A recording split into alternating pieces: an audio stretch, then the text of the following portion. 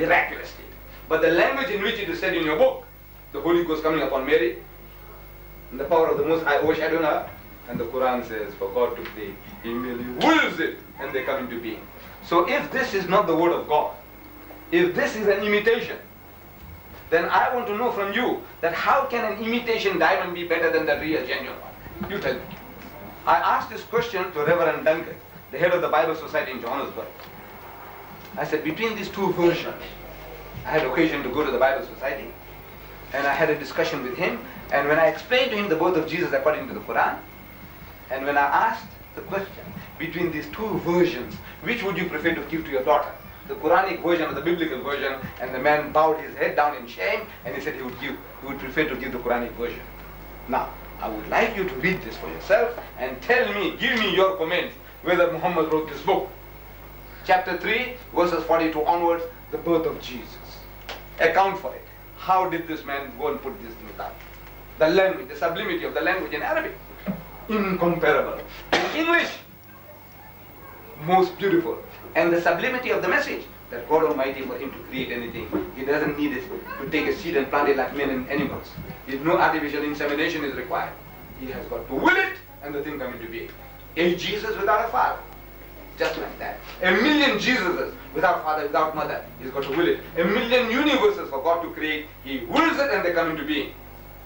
God does not have to take seeds and plant in other people's wives and daughters. Now, I would like you to tell me, sir, how can you account for this? These words that I have uttered, that being from anybody other than God. You explain that.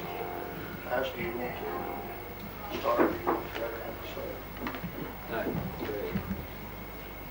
If I'm willing to let you have something you want to bring up. I won't simply put it on record that Basil did answer your statement. You can make claims, Now, I say but I know he hasn't answered the problems at all as far as I'm concerned. Well, now wait. Now, I admire your humility. No, but that's the point, isn't it? I So admire let it be on record that, Yes. that as Basil tried to deal with your problem, he did deal with it. Now, you may not accept what he said, but he in fact answered what you did say. Now, you may take it that way. Well, that's what he we said. all feel that even we are in a similar situation. Perhaps you might also want to feel, like that wrestler. This is a joke, you see. In wrestling, I have been doing some wrestling when I was a young man. All in. And you see, in wrestling, I learned that when you floor a guy, when you score a fall, what you do is two shoulders touch the ground, and that's a fall. And the referee, he tries to put his hand between the two shoulders to find that both the shoulders, for a few seconds are on the ground. That is called a fall. And a man was floored, and it was declared a fall. But the man says, but my leg is still up. You see? Leg being up, it can remain up, but the thing is... Now your question asked this, that it said, solve the problem of drunkenness. 20, right, 5:20, I got it here. It says here, for the Father loveth the Son, and showeth all things that Himself doeth, and He will show Him greater works than these. He will show Him, that ye may marvel. For as the Father raiseth up the dead and quickeneth them, even so the Son quickeneth whom He will. For the Father judgeth no man. Where does it say is greater than His Father? Or He will do greater work than His Father? Here in verse 20. What does it say? For the Father loveth the Son, and showeth Him all things that Himself doeth, and greater works than these will He show Him, that you may marvel. Yeah, then He'll show Him. He'll show Him. Show through who? Oh.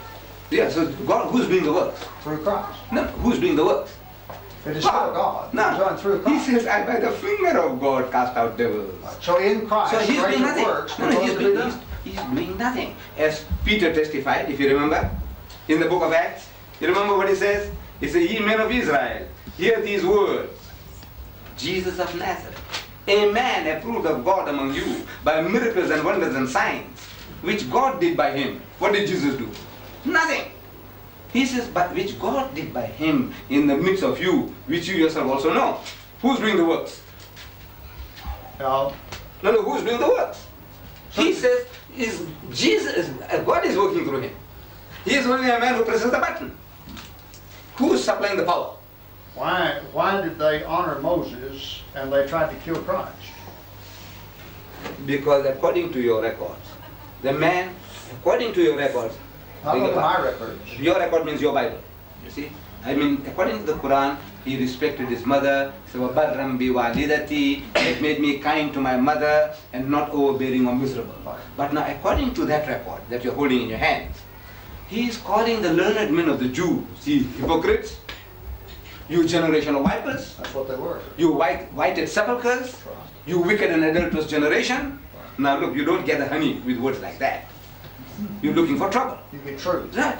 If you are going to talk like that, anybody, you are actually looking for trouble. You know, you're calling the learned men vipers, you snakes, you adulterous people, you monkeys, you snake. Look, you are looking for trouble. So if you are looking for trouble, you don't have to wait very long, you get it around the corner. This is human nature. If you are looking for trouble, if you utter the words the kind of words that are attributed to him, I don't blame the guys looking for trouble with him. You know, what we have got to come to, and we've jumped all around the horse today, is that you can't believe in the Bible and the Quran also, because they don't agree. Because if Christ's statements there are bad, as he deals with those people of what they really were, then God is bad too. Because this book says, the Quran says, you see, if the Quran says... Now wait, now hold it. The Bible, in many places in the Old Testament, God speaks very straightforward to people and tells them what they really are. Now, your Quran may paint honey and sweet. For Jesus. He's talking about Jesus. Wait a minute, not just hold it. No, about and Jesus. The Bible may paint a different picture. Of Jesus. Of God. No, of Jesus. This book says he respected his mother. Can I carry on? No, look, please. You see, when you are making this statement, I have to correct you, because the Quran said, when I read it to you, the words of Jesus, that he respected his mother. I think the Bible said he respected his mother. The Bible says that he insulted his mother. I don't think so. At the marriage Where does feast, it say he right, I tell you. Two places. At the marriage feast at Cana, when they ran short of wine. Now don't give me your interpretation. No, I'm giving you what actual words that Jesus used. And use your common sense. And he says, woman, what have I to do with woman, you? he said, called his mother, woman, what have I to do with you? My time is not yet. Now your inflection of voice makes it look like a bad one, doesn't it? All right. Now, when his mother started searching for him, you know, when another occasion, when he's become world famous, great orator, great parable talker, so he's going around place to place delivering talks. And his mother and his sisters and brothers are going looking for him. And they follow him from place to place. Verulam to Tongat, Tongat to Febris, and they're following him until they find him one place, the mother and his brothers and sisters, and they send a message. Perhaps this poor woman was too shabbily dressed to go before the public. So she sends a message that your son, your mother and your brethren are waiting outside for you. And these words were whispered in his ears. And when he hears them, whispered, he says, who is my mother and who are my brethren? This is my mother and these are my brethren. Who? The same people out of whom one guy sold him for 30 miserable pieces of silver. The other man cursed, abused and swore him, Peter, and all the others left him in the lurch when he was most in need.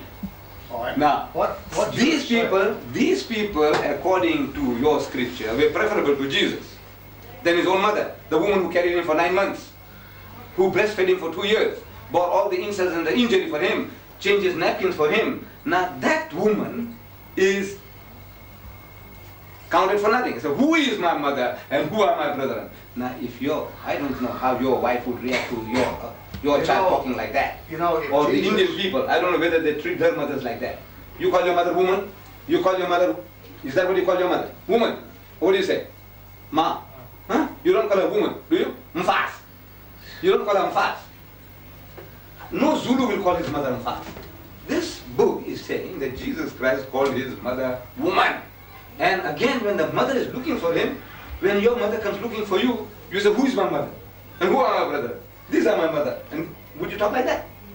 Huh? The woman who carried you for 9 months. John's account. So this book, my book says, no, he was respectful to his mother. Jesus taught.